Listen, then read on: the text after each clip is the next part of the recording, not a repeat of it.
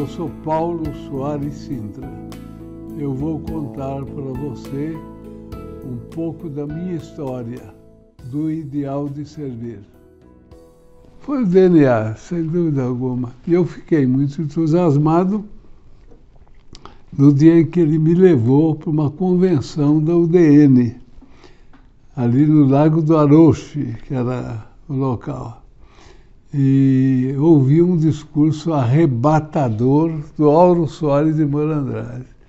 E ali a coisa se consumou. O interesse pela política se tornou uma realidade. Eu comecei com 15 anos, eu participei da campanha do Eduardo Gomes à presidência da República.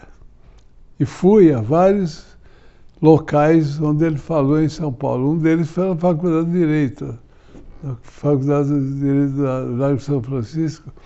Ele parou o carro onde eu estava. E o primeiro que ele cumprimentou fui eu, porque eu estava encostado no carro, né? Ele desceu do carro e me deu a mão.